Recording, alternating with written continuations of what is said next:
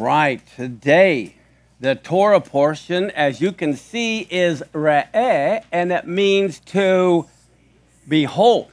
Not just look, not just see, but behold something. Get the whole ramifications of what you are seeing. And so what we have here, God is instructing the Israelites that upon entering the promised land, they have to stop between Mount Gerizim and Mount Ebal. And what is right in the middle is the town of Shechem, or Shechem, which is located between these two mountains.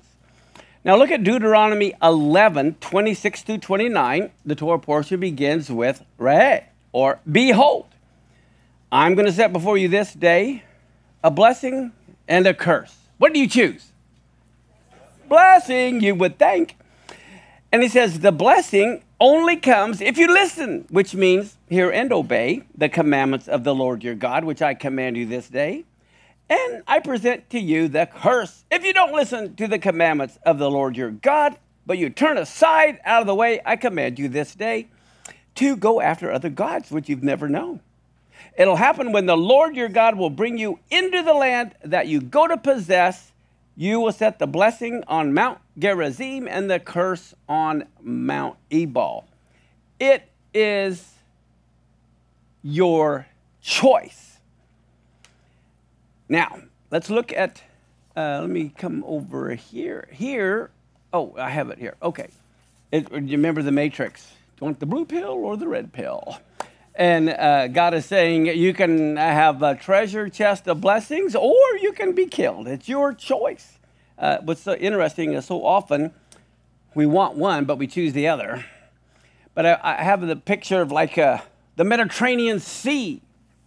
Here's Tel Aviv. Okay, right here is Mount Gerizim. There is Mount Ebal. And so Mount Ebal faces Jerusalem, the mountain of the cursing. And here is Shechem. It's right in here where they were. And so the curses went here and the blessings came from there. Now here's a picture of the actual place. Okay, so Jerusalem is to the south. Lebanon is to the north. The blessings, the cursing. And right in the middle, this town here, right in here is, you know, where everything was happening. And they were on the two slopes. And I don't know, but Joshua's altar that they built is still there. Isn't that amazing? And I think next October we're going to go to Joshua's altar. Now, so here is Mount Ebal, the city of Shechem, Mount Gerizim. Over there is Elon Moreh, which is the place that Abraham built the very first altar. And God said, look around. This is the area that he was seeing when God said, everywhere you see, this is yours. What do we find here?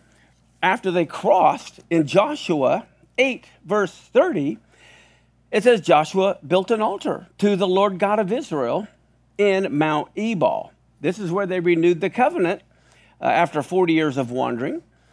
Back to Deuteronomy 11:30, though, Moses, who had never been there, says, aren't they beyond the Jordan, behind the way of the going down of the sun in the land of the Canaanites, who dwelt in the Arava against Gilgal, besides the oaks of Moreh?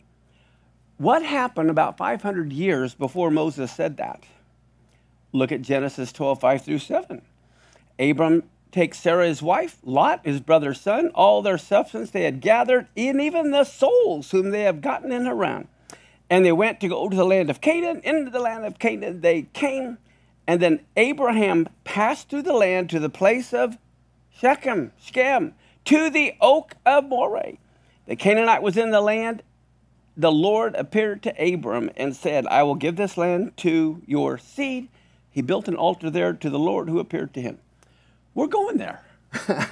We're going to be going to Elon Moreh.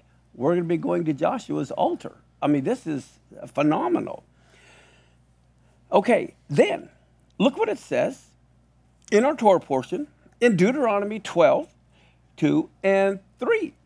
He says, when you get there, you have to utterly destroy all the places wherein the nations which you shall possess serve their gods, on the high mountains, on the hills, under every green tree. And you have to overthrow their altars, break their pillars, burn their groves, and hew down the graven images of their gods, and destroy the names of them out of that place. So they were to go into the land and just start cleaning up. Kind of like if you go to get a house and it has a lot of work that's got to be done when you go to buy it, restoration stuff, the first thing you do is start cleaning it out. That's what God wanted Israel to do. But we know, what did Solomon do? He built the altars. For every one of his 1,000 pagan wives, he built an altar instead of tearing down the altars. Now, if you look at Deuteronomy 12:5, it says, but under the place which the Lord your God will choose, which is where? Jerusalem. Out of all your tribes to put his name there, even into his habitation, that's where you're to go, and that's where you shall come. Now, you know what's interesting, what that tells us? God makes choices too. And God said, that's why actually one of his names is Makom, which means the place. That's where we go, to the place where he is. Now, I always thought this was amazing because this is what's happening today. In Deuteronomy 12:8, do not do after all the things that is happening here. Every man, whatever is right in his own eyes. How many of you heard, it was the Stoics 2,300 years ago that says, your truth is different from my truth. There is no universal truth, all right? Deuteronomy 13:18. Look at this. When you shall listen to the voice of the Lord your God to keep all of his commandments, which I command you this day, to do that which is right in the eyes of the Lord your God. Are we supposed to do what's right in our own eyes as we try to justify it? Or are we supposed to do what's right in God's eyes? As a matter of fact, look what happens a couple hundred years later in the book of Judges, chapter 21, verse 25. In those days, there was no king in Israel yet. It was the time of the judges. And everyone did that which was right in his own eyes. No one was really doing what was right in God's eyes. Now let's look at Deuteronomy chapter 12, verse 10 and 11.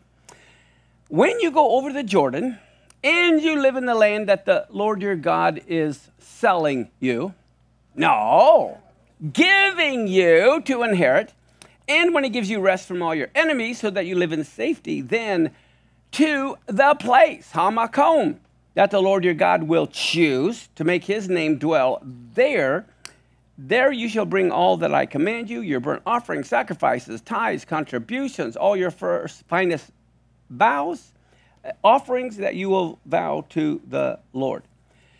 You know why he said that? There's a couple of interesting things that I see here. One of them, no tribe can be jealous then. I mean, first off, everyone says, well, God is everywhere, so why can't I worship him here? Well, God is everywhere, but he has a place in particular that you're to go to.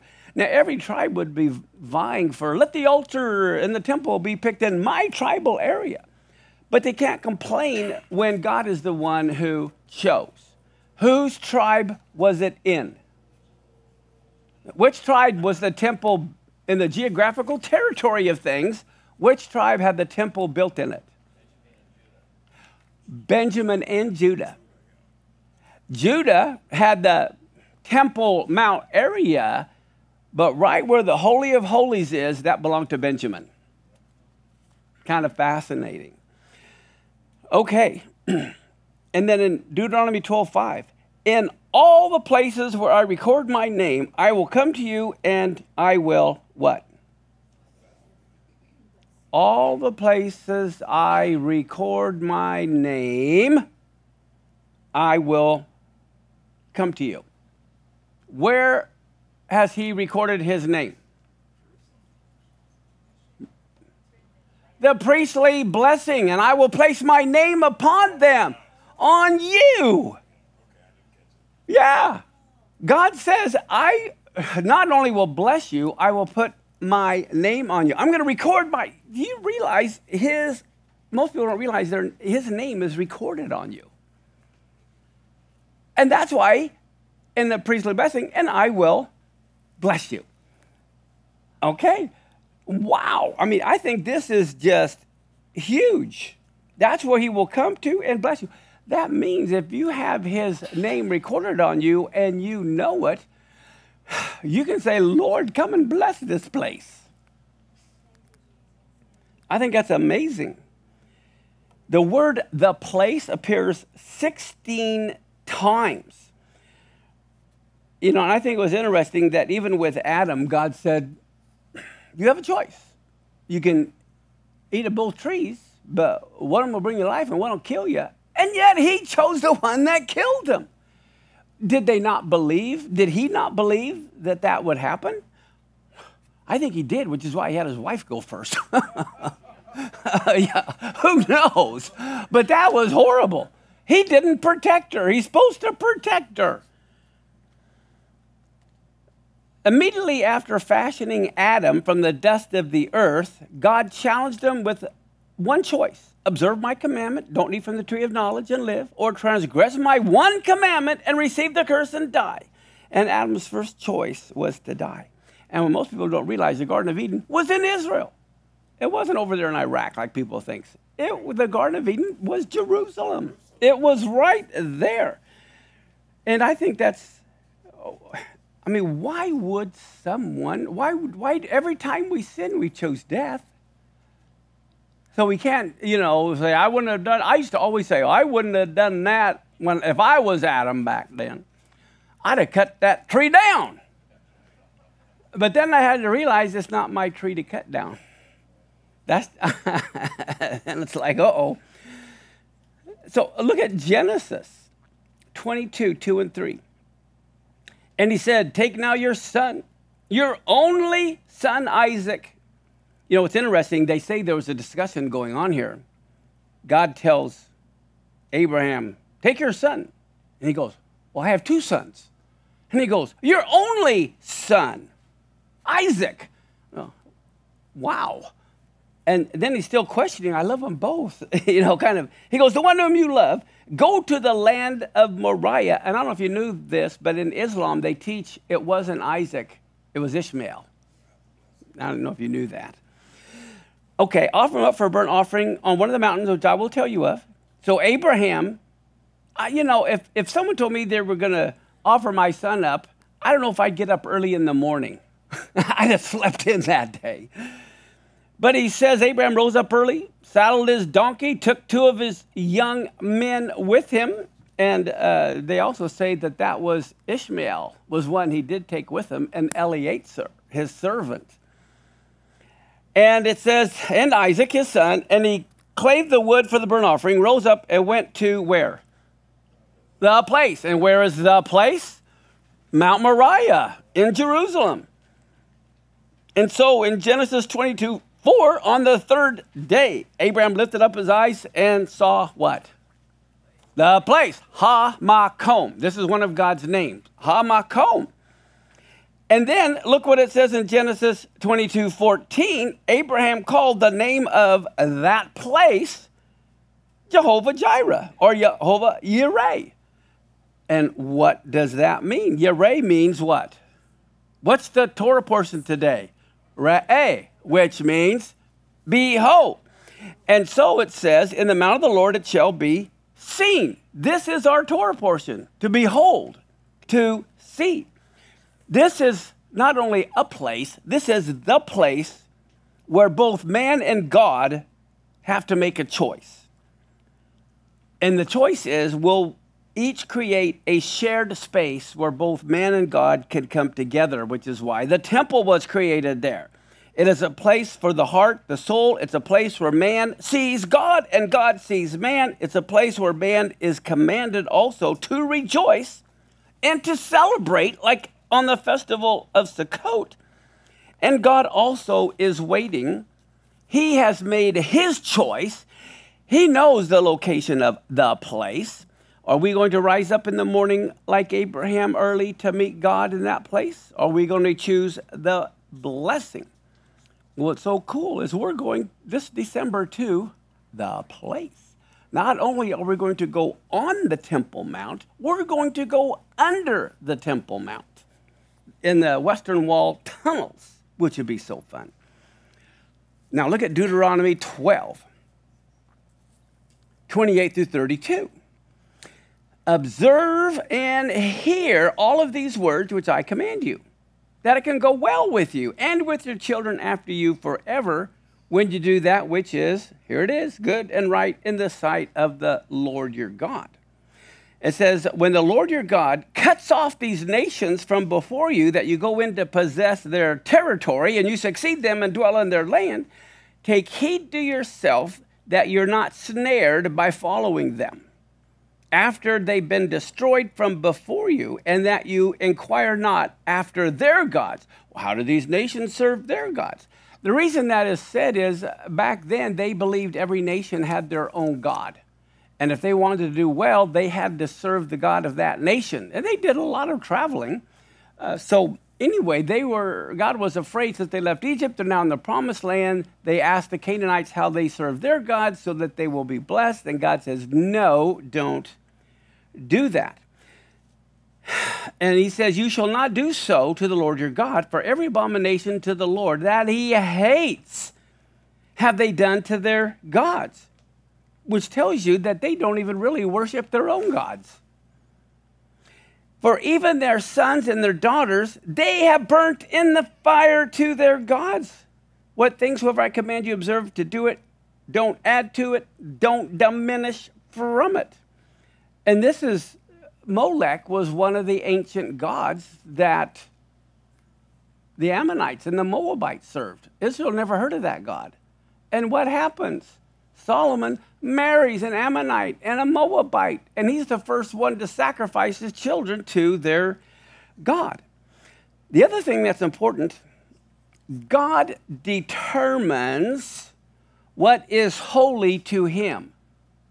Man can determine what is holy to them, but man cannot determine what is holy to God. That's really a deep, heavy concept. God determines what is holy to him. In the rest of the Torah portion, God is the one who outlines the times, the places, the things, the actions, the foods that are holy to him, by which his people can also enter into holiness with him. There are holy times, holy places, holy food, holy income through tithing, a holy tongue. God's people are to destroy any pagan, corrupting, defiling influences by putting these things out of the land of Israel. Man cannot determine what day is holy to God. We can't determine what day it is. In Islam, it's Friday, okay? But, I mean, in some places, what makes you holy to God is if you only wear dresses, or if you wear a kerchief over your head. That's man determining what is holy. Or wear no makeup. Or wear lots of makeup. I don't know. But the whole thing is, these churches that define holiness based on what man decides is holy, and totally forgetting the biblical calendar that God decides is holy. There's even holy cows. Now, look at this. Deuteronomy 13 is one of the most amazing chapters. How many believe there are prophets today? Well, I know every Pentecostal believes there's prophets. I'm not against Pentecostals. I'm not against prophets. But you have to test the prophets. Look at this. If there arise among you a prophet or a dreamer of dreams, and he gives you a sign or a wonder, and the sign or wonder comes to pass, how do you know if a prophet's a true prophet or not? If the sign or wonder comes to pass. But that's not the whole truth. That's just part of the truth. That's just it. This is why I don't believe in 99% of the Christian prophets today, is because of what's next. It says, whereof he spoke, saying, hey, let's go after other gods which you've not known, and let's serve him. You shall not hearken to the words of that prophet or that dreamer of dreams, for the Lord your God is testing you to see whether you really love the Lord your God with all your heart, with all your soul. Okay, it says this. It says, you shall walk after the Lord your God, fear him, keep his commandments, and obey his voice, and serve him, and cleave to him. And the prophet or that dreamer of dreams will be put to death because he has spoken to turn you away from the Lord your God. All right, now I want you to think of this. What this is saying is as a prophet comes and says, you know, whatever they say, but it goes against Torah, they're a false prophet. But now think about this. If Christians say Yeshua was a prophet, Yeshua did miracles, everything he said come to pass. But when the Christian tells the Jew, and guess what? He did away with the Torah, it's over. And Christians don't know how to evangelize to the Jews. Everything is so wrong. How can you, and Yeshua said to the Jew first, the reason why the Jew hasn't been first, but they, really have been hit hard, is that Christians can't understand because they say the Torah is done away with. And they don't know Deuteronomy. How can any Jew believe Yeshua is the Messiah if he did away with the Torah? Wow. So, let's see. Deuteronomy 13, 1 through 5, we went through that. Let's jump to Acts 2, verse 22. This is after he rose from the dead, he ascended into heaven, and the disciples say, you men of Israel, hear these words. Jesus of Nazareth, a man approved of God among you by what? Miracles and wonders and signs which God did by him in the midst of you, as you yourselves know. That's all great, but if he didn't follow Torah, we just read, they're to kill him. And the Jews say it's a good thing we did kill him because you Christians said he was trying to do away with the Torah. They were doing God a favor according to the Torah. But look at Matthew 24, 24. There's going to rise many false messiahs, false prophets, and they're also going to show great signs and wonders, insomuch, if it were possible, they will deceive the very elect. We're not to follow signs and wonders. The signs and wonders are to follow you. But too many people, I hear it all the time. People want, what did you hear about that prophet? What this prophet said or that prophet said? And I go, do they follow Torah? No. Chuck it. I don't care. I don't care. Look at 2 Thessalonians 2, 8 and 9. Then will that wicked one be revealed. And do you know what the Greek word for wicked is here? Anomos. It means without Torah. The lawless one. Law is Torah. Whenever you hear the lawless one, that means Torah-less. And the great wicked one will be revealed, whom the Lord will consume with the spirit of his mouth. He'll destroy with the brightness of his coming, even him whose coming is after the working of Satan, with all power and signs and lying wonders, with all deceivableness of unrighteousness in them that perish because they receive not the love of the truth, that they might be saved. These times are coming very soon when you're going to see all kinds of crazy stuff. You cannot go after miracles, signs, wonders. That's the devil's specialty. The key is, does he go against Torah? It's really simple. But if you don't know Torah, how would you know? So here, I've got these miracles. Okay. But if God's law is broken, don't listen to that prophet. Okay, now let's look at Deuteronomy 14, 7 and 8, which is part of our Torah portion. It says, nevertheless, these are the things I don't want you to eat of them. Those that chew the cud, divide the cloven hoof, as the camel, and the hair. And the coney, they chew the cud, but divide not the hoof, therefore they're unclean to you. And the swine, because it divides the hoof and chews not the cud, it is unclean to you. You shall not eat of their flesh, nor touch their dead carcasses. All right, let's look on in verse 11 through 21. Of all the clean birds you shall eat, and these are they which you shall not eat. It mentions all, you know the amazing thing, the difference between the clean and unclean food, you can tell real quick. Are they predators or not? Everything that is unclean is a predator. Everything that is clean is not a predator. There's a whole other way that people need to be looking at things. And if you go back to Genesis, the very first sin was based on what you put in your mouth.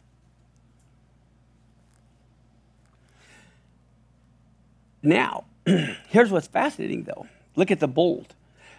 But of all clean fowls you may eat, you shall not eat anything that dies of itself. That means even a kosher animal.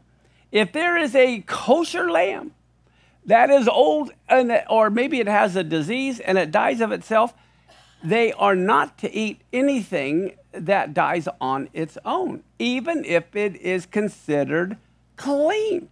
But look at this. It says just give it to the stranger. Okay, that's within your gates, and he may eat it, or he may even sell it to an alien. For you are a holy people of the Lord your God. You shall not see the kid in his mother's milk, which does not mean you can't eat a cheeseburger, but that's where it's jumped to. Okay, but here's the thing. There's people say, well, there's nothing wrong with eating this or that. You're right, because God said let everybody else eat it. It's just not good for you if you want to be in relationship with God. So it's all about holiness. It's not about salvation. It is not a salvation issue. It's a holiness issue. Now, clean food, let's say lamb, which is clean, if it can't be eaten, then it's called impure or pigul. Pigul. That's in Hebrew, pigul. There's different levels of purity. Look at Leviticus 22:8. He's not to eat what dies of itself, or if you have something that's kosher, but it's been torn by a lion or something, and so make himself unclean by it, I am the Lord. Deuteronomy 15:1 and 2, what do we find? It says at the end of every 7 years, you're to make a release. What is that talking about? What time period? A Shemitah cycle. And here's the Shemitah year. And it's about economic reset. This is where we got our bankruptcy laws from. You can only claim bankruptcy every 7 years. Came from this. Every creditor that lends aught to his neighbor shall release it. He's not to exact it of his neighbor or of his brother, because it's called the Lord release. And then in Deuteronomy 15:7 through 9, it says, if there be among you a poor man or one of your brothers within your gates in the land the Lord gives you, don't harden your heart or shut your hand to your poor brother. But you will open your hand wide and lend him sufficient for his need in that which he wants, and beware that there's not a thought of your wicked heart, saying, oh, it's the Shemitah year, and your eye be evil against your poor brother, and you give him nothing, and he cry to the Lord against you, and it be a sin to you. Well, what's interesting, what does it mean for your eye to be evil? An evil eye, like if we look at Matthew 6:22 through 24, says the light of the body is the eye. Therefore, your eye should be single, your whole body's full of light, but if your eye be evil, so what does it mean to have an evil eye? It means to be stingy. That's what we just read, someone who wouldn't lend. So an evil eye basically means someone who is greedy, which is why it ends with you cannot serve God and mammon. Look at Proverbs 28:22. Whoever hastens to be rich has a evil eye. Proverbs 22:9. He who has a bountiful eye will be blessed. He who gives of his bread to the poor. So that's what an evil eye and a good eye refer to, is stinginess or blessing. And so we have Deuteronomy 16:1 through 3. It says, observe the month of Aviv, which is spring, and keep the Passover unto the Lord your God in the month of Aviv. And the Lord your God brought you out of Egypt. Why? In the month of Aviv. And then in verse 15 and 16, it says we're to keep the feast for 7 days in the place, there it is again, And it says, and the Lord your God in the place named by him. That's where all the men have to come 3 times a year. Now, why doesn't it say the women? Why does it say only the men had to come 3 times a year? Because the men had to be told what to do. The women want to come 3 times a year. They love the fellowship. Woohoo, we're going. So that's why he didn't require the women. He only required the men. But as for the women, it's natural. Party, get to meet everybody. Okay, and the men, they're going to be too busy with their farm. I don't have time, and who's going to protect the farm? Okay, so the men had to be commanded to go. And God said he would overlook all of their property and make sure none of the nations would invade their land. He would protect them. Man, if Israel would only be holy today, God would do that for them. Amen. Let's stand.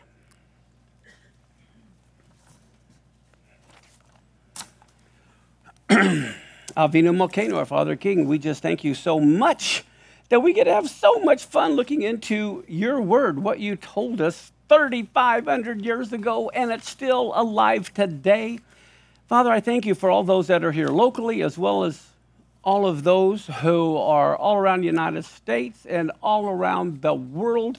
We just want to thank you so much that they also want to magnify the Torah, make it honorable, and sow into this ministry, Father, that wants to just magnify you and not ourselves. It's your kingdom, not our kingdom. Thank you for those who are helping us to take the light of the Torah to the nations. In Yeshua's name, amen. Together, blessed are you, Lord our God, creator and king of the universe. You have blessed us with your Torah of truth. You have blessed us with the whole counsel of your living word by the power of your Holy Spirit. Through the completed work of Messiah, Yeshua, you alone have planted among us life eternal. Blessed are you, Lord our God. Amen. Are you ready? We're going back to the Song of Songs, which is really about a return to God as our King. Okay, so here we are. Let's open the curtains. We are still in Act 1, which is chapter 1, verse 2 through chapter 2, verse 7. We're going to finish this act today. We're going to find she's double-minded, trying to choose between a human king, Solomon, or does she want the Lord, who is her shepherd, as her king? And I think it's fascinating in 1 Peter chapter 5, verse 2 through 4, it says, shepherd the flock of God, which is among you, serve as overseers, not by force, but willingly, not for dishonest gain, but eagerly, not as lording over the flock, but be examples to the flock. So when the chief shepherd appears, who's the chief shepherd? Yeshua, the Messiah. And then it says you'll receive the crown of glory that doesn't fade away. Now, I just want to bring up Isaiah 5. Many of you may already know that, but it's about how God planted a vineyard in a very fruitful hill. And he planted it and took the stones out and took all great care of it. And then it says, but the vineyard brought forth wild grapes. Okay, and so he says, what am I to do with my vineyard? Well, we know Israel's the vineyard. And this song is all about working the harvest, working the vineyard with Messiah. Now, if you remember last week, she compared herself, she did all the talking, all right, and she compared herself to the blackness of the tents of Kedar. What does that refer to? I went over it a little bit, talking about how it was moral darkness, but does anyone know who Kedar was? So let's look at who Kedar was. Look at this. In Genesis 25, verse 13, these were the names of the sons of Ishmael by their names, according to their generation. The firstborn was Ishmael, Nebahoth, and then Kedar. So we know Kedar was a son of Ishmael. Now, in the Psalms, what does the psalmist have to say about the morality of Kedar? Remember I told you the blackness refers to their morals?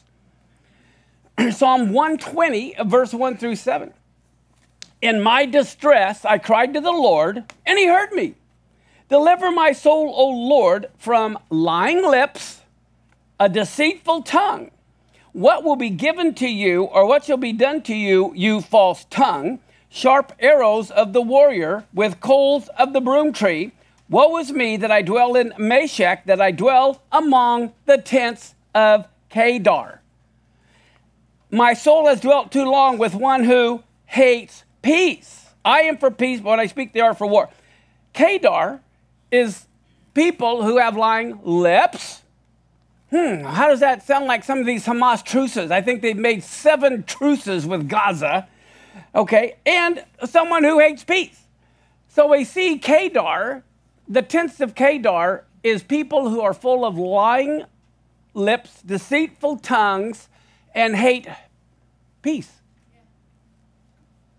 So now I want you to understand what she is talking about.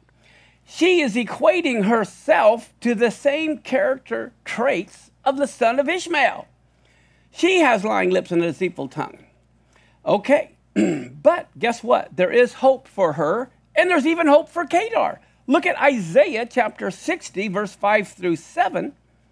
Then you will see and flow together, and your heart will fear and be enlarged. Look at this. Because the abundance of the sea will be converted to you. Do you realize the sea speaks to the nations? And he's saying the abundance of the nations are going to go to the belief of the Jewish people.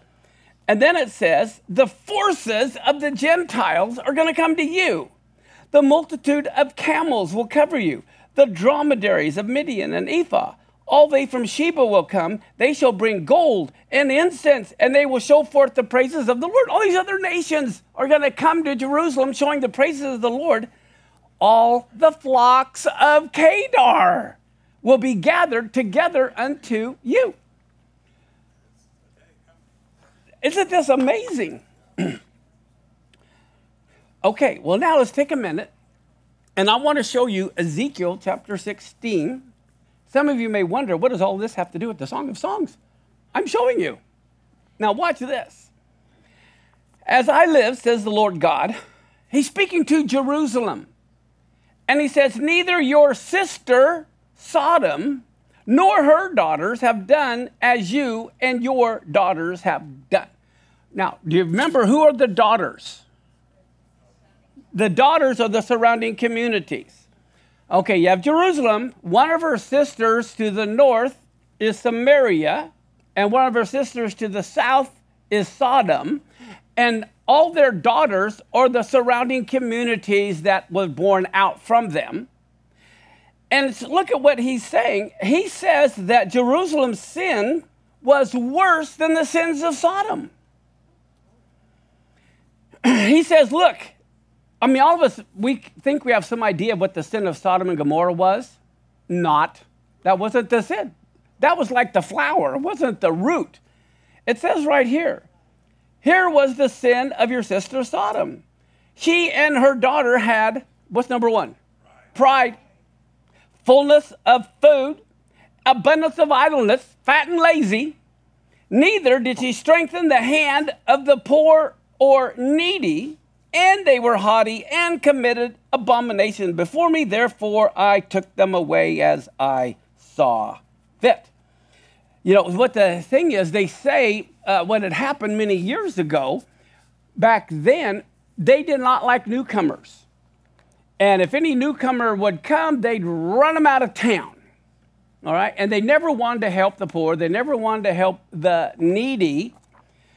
And then it says, Samaria, your other sister to the north. She didn't even commit half of your sins, but you have multiplied your abominations more than they. And then he says this, you have justified your sisters by all the abominations which you have done. So Jerusalem has done more abominations than Sodom or Samaria, which is why in the book of Revelation it talks about Jerusalem being as Sodom. But what's worse, you know what's worse about it? He says, you judge your sisters. Here you're condemning Sodom, you're condemning Samaria, and you're doing worse than they are. It says, because the sins which you committed were more abominable than theirs. They're more righteous than you. Yes, be disgraced also and bear your own shame because you justified your sisters. Wow, we all get on Sodom's case. We all get on Samaria's case. But this is the problem again about pointing the fingers and judging one another. Almost every time, even some of these preachers that are judging these other preachers are doing the very same thing. So the inhabitants of Jerusalem were haughty and self-righteous. That speaks a lot about the church. The church is always condemning the world, but there's bigger problems in the church a lot of times than there is in the world. But this is what happens in the case of all those who are self-deceived. The bad thing about being self-deceived is you don't know you're deceived. So let's look at what happens in Ezekiel 16, verse 60 through 63. God says, nevertheless, I will remember my covenant with you as in the days of your youth. I will establish an everlasting covenant with you. Then you're going to remember your ways and be ashamed. Look at this. When is that going to happen? When you receive your older and your younger sisters.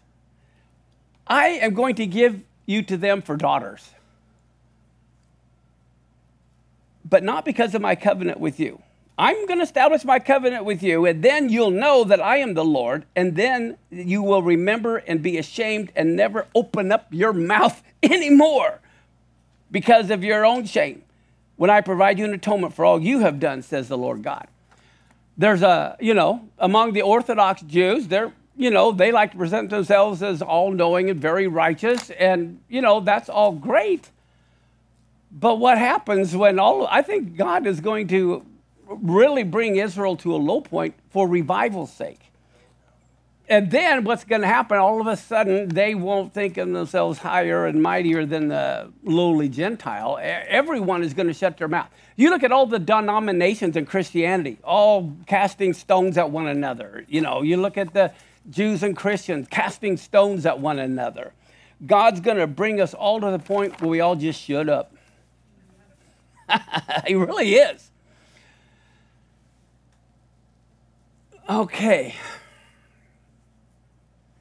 The other thing I want to bring out that you're going to see in this book, the Song of Songs, you have Jerusalem and you have the daughters of Jerusalem. Solomon doesn't love Jerusalem. Solomon loves the daughters of Jerusalem. Okay, let's watch this. Now, here is the shepherd. Last Shabbat, it was all about her talking. Finally, the shepherd gets a word in, but let me remind everybody, I forgot to announce this.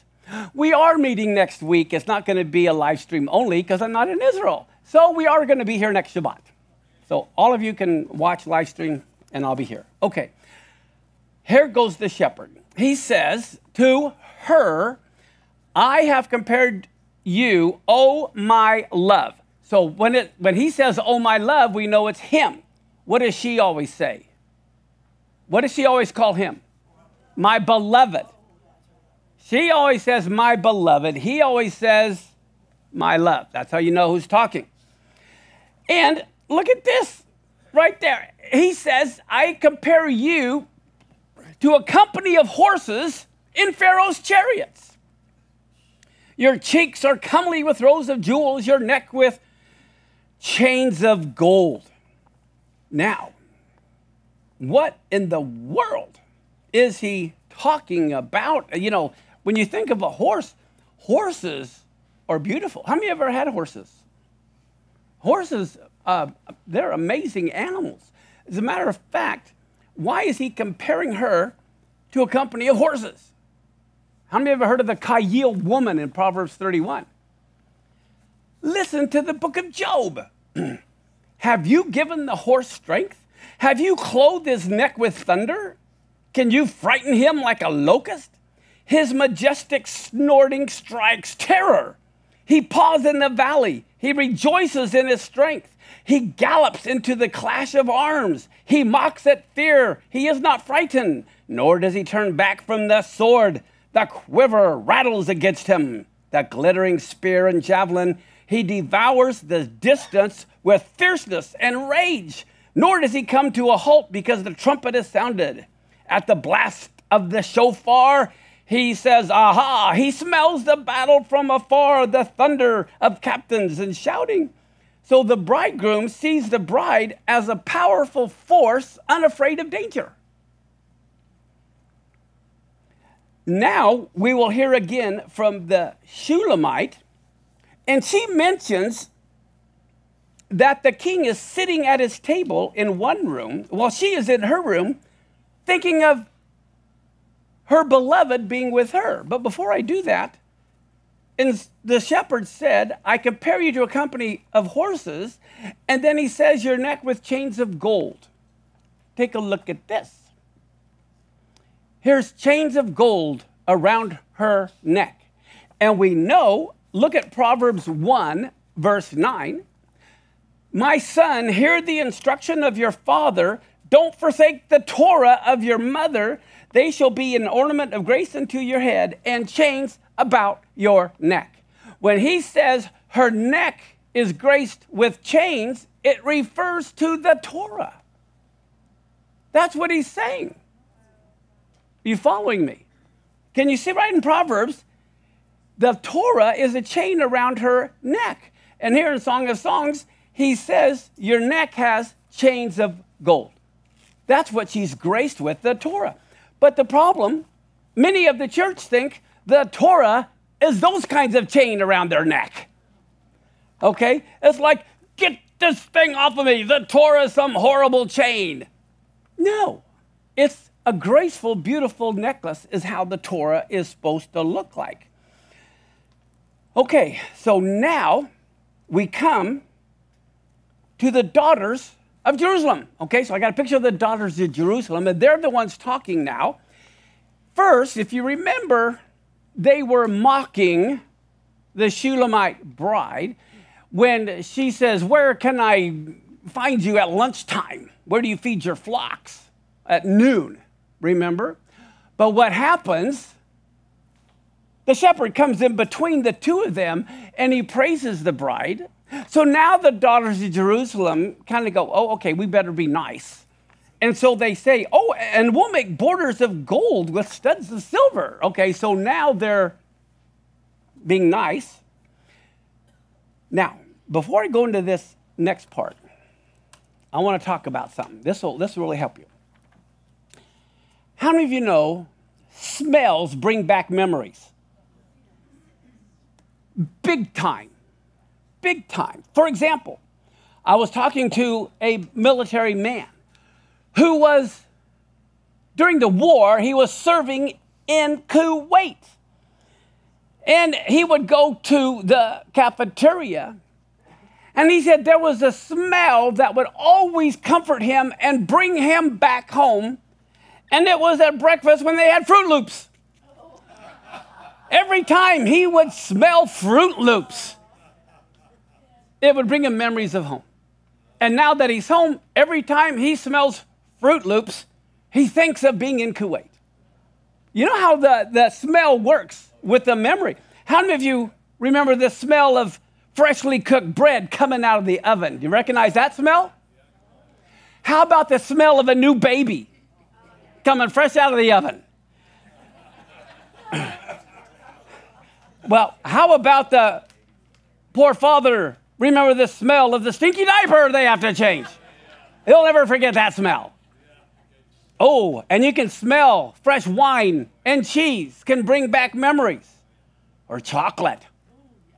Okay? But smells can take you back decades and remind you of something. This is why God had all the spices in the temple, in the anointing oil, in the incense, so that we would remember home. The temple is to be home. And think about that. All of the spices were to bring back the smells of home. Why else would God do that? He knows our smell is, looking at something can bring back a memory, but smelling it can bring back more memory. Looking at a box of Fruit Loops may bring back memories, but you smelling the Fruit Loops, it's really going to bring back the memory. So God had the whole entire temple system set up for us to remember the memory of fellowship with him. Okay? For example, every Havdalah, what do? At Havdalah, you light the candle, you have some wine, and then you have incense, and everyone smells it. Every Saturday night at the end, they pass this thing around and to smell. And again, it's to bring back memories. Now, look at Exodus 30:7 through 9. It says, Aaron shall burn thereon sweet incense every morning when he dresses the lamps, and burn incense on it. And when Aaron lights the lamps at even, he will burn incense on it, a perpetual incense before the Lord throughout your generation. You shall not offer what? No strange incense. Remember Nadab and Abihu? They offered strange fire with strange incense. Okay? But it's to be every morning and every night. God wanted this incense burning. And then he says, look at Exodus 30:23 through 25. The Lord tells Moses, I want you to take the best of the spices, 500 shekels weight of liquid myrrh. Here's some myrrh with some liquid myrrh here. And he said, I want a whole bunch of it, 500 shekels weight. And let's throw in some sweet cinnamon. Okay, and he says, you know, half as much as that, 150 shekels, and then 250 shekels of sweet calamus, and of cassia, 500 shekels, weight measured by the scale of the holy place, and of olive oil a hin. Make these into a holy oil, a perfume made by the art of the perfume maker. It is to be holy oil. Okay, so I want you to understand how the spices, the whole concept, even in the temple or the tabernacle, was to bring the smell of sweet incense. Now, look at Song of Songs, chapter 1, verse 12 through 14. Oh, before I go there, I want to show you some more things. I got to tell you this. Okay, here is the temple, and I don't know if you knew it, but like a farm, they have a little farmhouse in the temple itself. There was a place where they would have the cattle pen and the sheep pens, and they would, you know, always have to check them to make sure they were without blemish one more time when they went to have them be offered. Now, you have to think about this. It's a slaughterhouse, okay? When you're slaughtering meat, what do you have? Flies. I'm telling you, you have flies.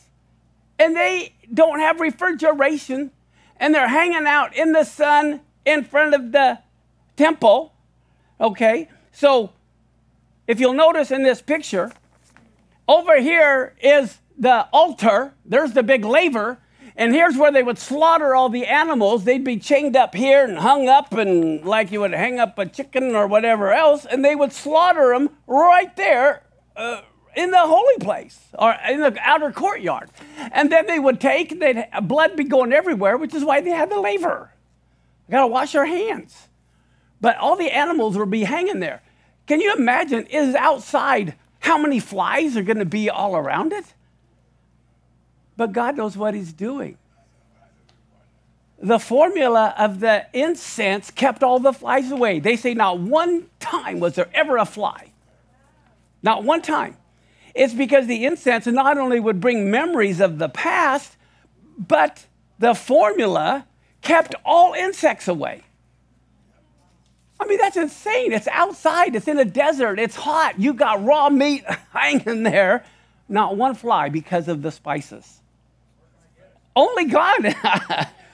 Well, here, I'll tell you what. Well, they said the holy oil, no one could make it or they're dead. Now, you could get your own special, different formula a little bit. But here, how many of you know, sometimes people will put a sachet of different incense and they'd put it in their dresser drawers or in a chest. I remember my mom, we had a cedar chest, and she'd always put something inside of it. I forgot what it was.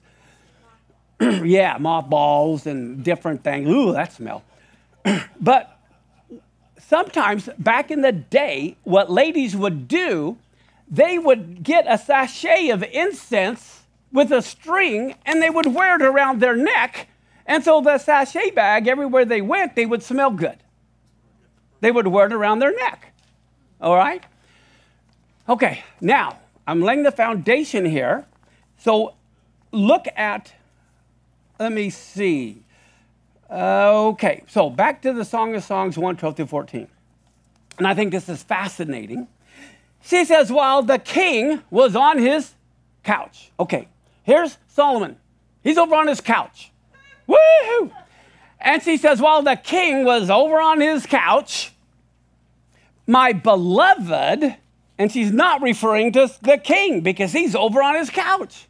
And she says, my beloved is to me a sachet of myrrh that lies between my breasts. My beloved to me is as a cluster of henna blossoms in the vineyards of En-gedi. And so what do we see here?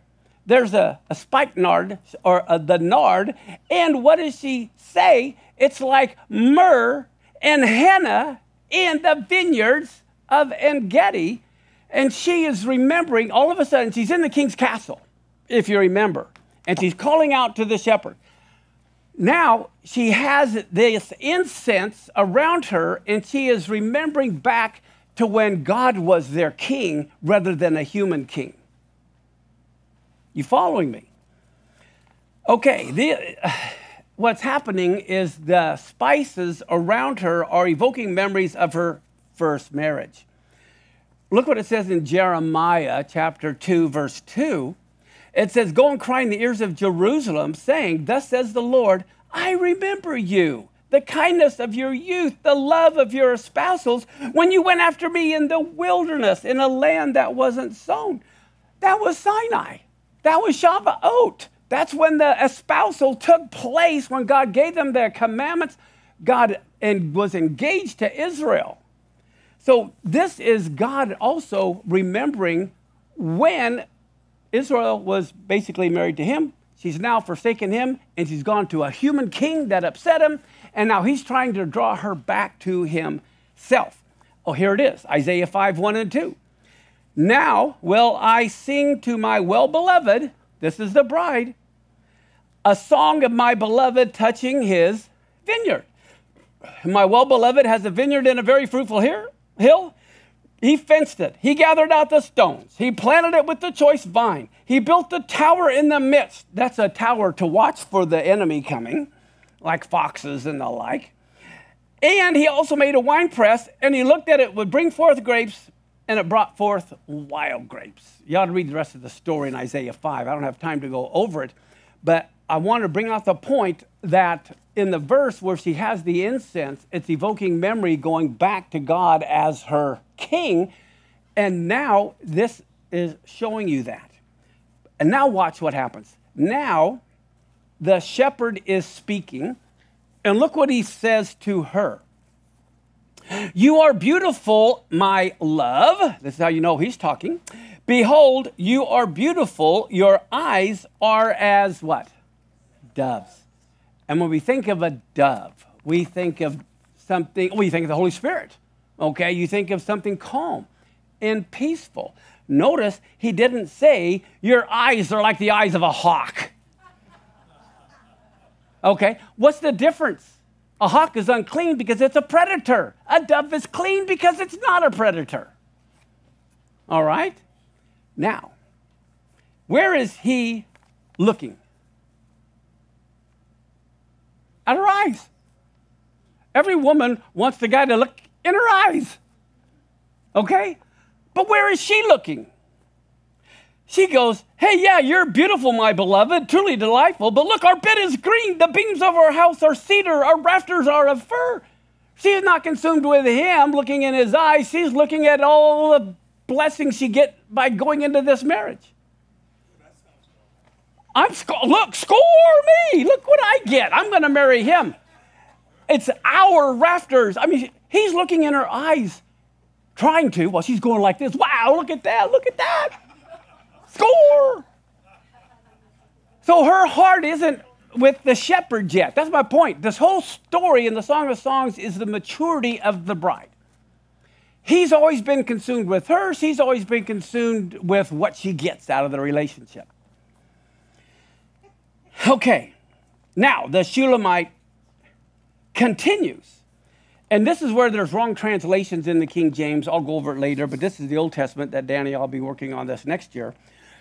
In the King James, it says, I am the rose of Sharon, which is wrong. It's I am a rose of Sharon, a lily of the valleys. So here she's saying, look, I'm one of these roses among all the roses. I am one of these lilies among all the lilies. Okay, the rose of Sharon is the Messiah. Okay, a rose of Sharon is part of the flock. Now, let me show you, and I will prove that. Look at Hosea chapter 14. It says, O Israel, return to the Lord your God. And that's what the shepherd's trying to get her to do in this story. You have stumbled because of your iniquity. I will heal your backsliding. I will love them freely, for my anger has turned away. I will be like the dew to Israel. He shall grow like the lily. Well, guess what? Israel is compared to lilies. That's what I wanted you to see. And when it says the dew, it is referring to the resurrection of the dead. And I will prove that to you here with the scriptures in just a little bit. So basically, what he's saying, I'm the one who's going to raise Israel from the dead, and he's going to grow like the lily. Now, look at what he says in the next verse. He says, as the lily is among thorns, so is my love among the daughters. So here's the daughters of Jerusalem, and the shepherd compares them to thorns, but Jerusalem as a lily among the thorns. So the shepherd doesn't care about the daughters of Jerusalem. He cares about Jerusalem. As a matter of fact, when she was born, when Jerusalem first came into existence, of course, it wasn't Jerusalem, she was surrounded by Canaanite nations. Now look at Psalm 137, verse 5 and 6. It says, if I forget you, O Jerusalem, let my right hand forget her cunning. If I don't remember you, let my tongue cleave to the roof of my mouth, if I prefer not Jerusalem above my chief joy. So the shepherd loves Jerusalem. Solomon loves the daughters of Jerusalem. Okay, so now we find she is talking about him, and she says about him, as an apple tree among the trees of the forest, so is my beloved among the young men. With great delight I sat under his shadow, and his fruit was sweet to my taste. Well, look at Psalm 91:1. He who dwells in the secret place of the Most High shall abide under the shadow of the Almighty. Psalm 34:8. Taste and see that the Lord is good. Blessed is the one who trusts in him. Psalm 119:103. How sweet are your words to my taste, sweeter than honey to my mouth. So he is the apple tree, and he bears fruit, and we're to bear fruit. If you remember, Galatians 5:22 and 23 talks about the fruit of the Spirit. But look at Hosea 14:8 and 9. Ephraim's going to say, what have I to do anymore with idols? They're beginning to repent. And it says, I have heard and observed him. I am like a green cypress tree. And then God tells Israel, your fruit is found where? In me. That's where the fruit is. Let them understand these things. Who is prudent? Let him know them. The ways of the Lord are right. The righteous walk in them, but the transgressors stumble in them. Isn't that amazing? The very path that the righteous walk, the wicked stumble over. It's the same path. And the same thing with the law. People stumble over the law, and others walk in the law. The problem isn't the law. The problem is your walk. Okay, so now the Shulamite continues, and look what she says.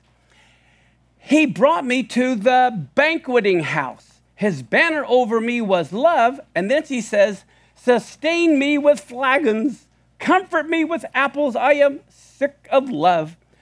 Okay, well, guess what? She just said the shepherd brought me to his banqueting house, which means she's now left Solomon. She's not with the king. She's now with the shepherd. Okay, so here's a flagon of wine. The problem is she drinks too much. Look at Hosea 3, 1 through 5. Then said the Lord to me, remember he's telling Hosea to go marry a harlot. And Jerusalem was considered a harlot. And look what this says. Go love a woman beloved of her friend, yet an adulteress, according to the love of the Lord toward the children of Israel, who look to other gods. And what else do? They love the flagons of wine. That's their problem. So watch this. Hosea says, I bought her. His wife. He buys her for 15 pieces of silver.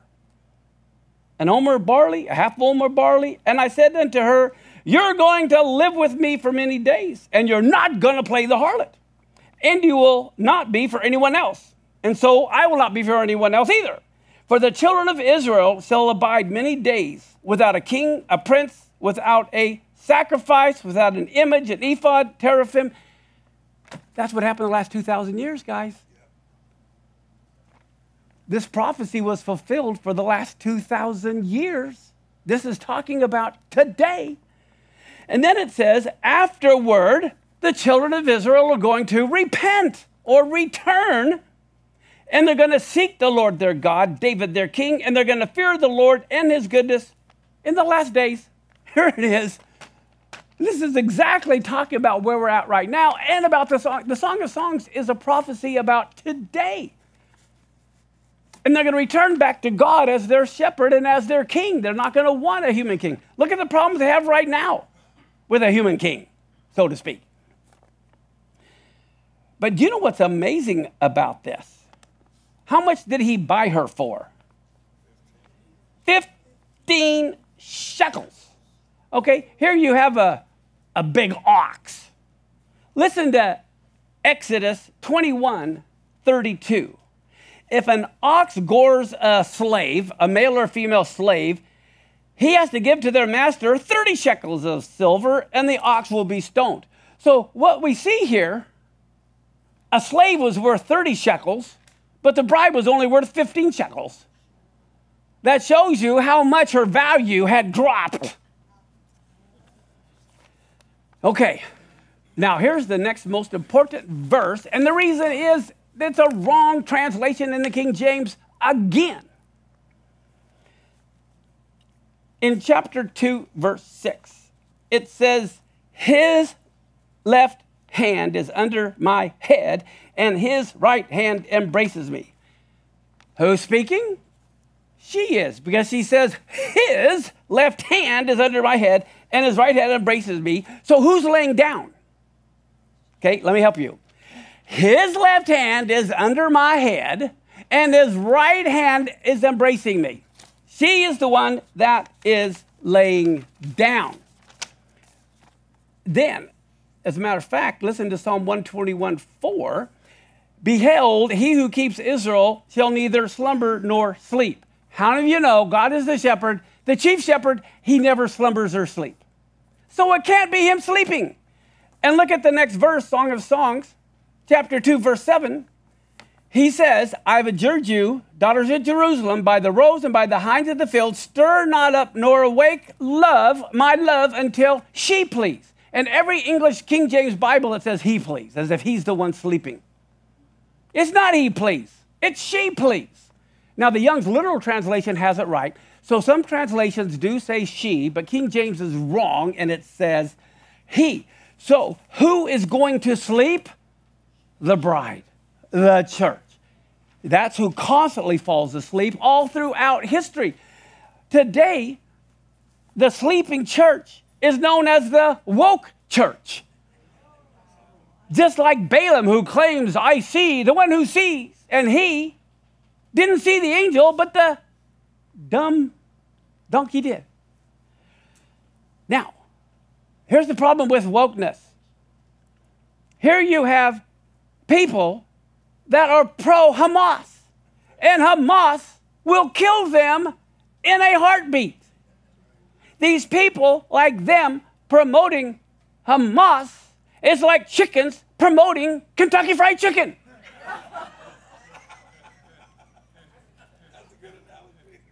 It doesn't make sense.